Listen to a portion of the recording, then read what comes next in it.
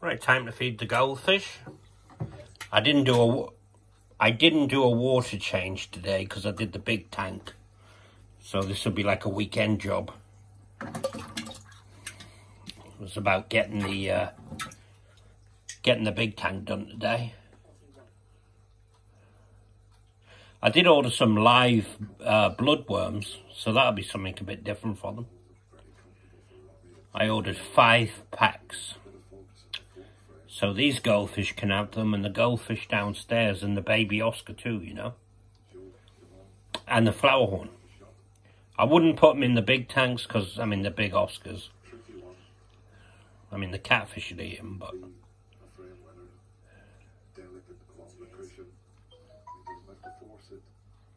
But yeah, this tank needs a water change, and the filter. This filter needs a clean out.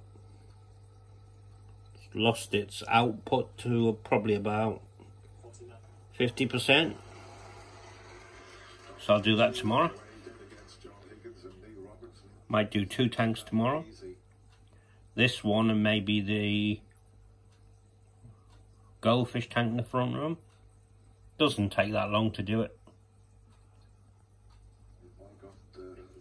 That's the thing about fish keeping. People think it's a lot of work, but it ain't. It isn't. Not really. Not if you just crack on with it, you know. Like, I could do a water change on a tank in 5 minutes.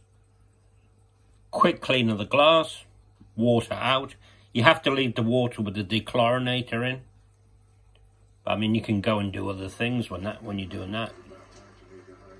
Its fin is completely healed, which is good, because it looked a bit frayed and tatty.